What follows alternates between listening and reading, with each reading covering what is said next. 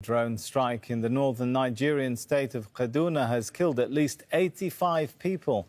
Many of the victims were worshippers who'd gathered in the area to mark a religious holiday.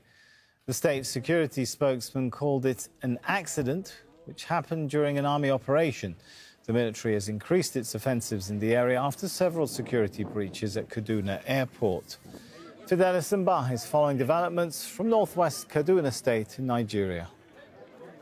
This is Tudun Biri village, where hundreds of Muslim faithfuls under this tree on Sunday night were marking the Maulud celebrations in honor of the birth of Prophet Muhammad.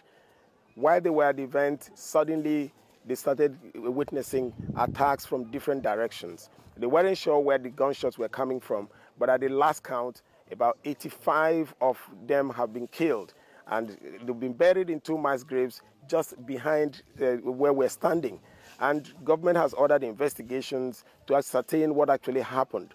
The military has owned up, saying that it was an error on the part of its personnel who were deployed to carry out military operations in the area, because this area is known for coming under repeated attacks from armed groups. And the government is saying that no stone will be left unturned in trying to ascertain how, what happened, and to also prevent future occurrence, because dozens of them are still in the hospital fighting for their lives, and the villagers are hoping that there will be no more casualties, especially from those who are in the hospital.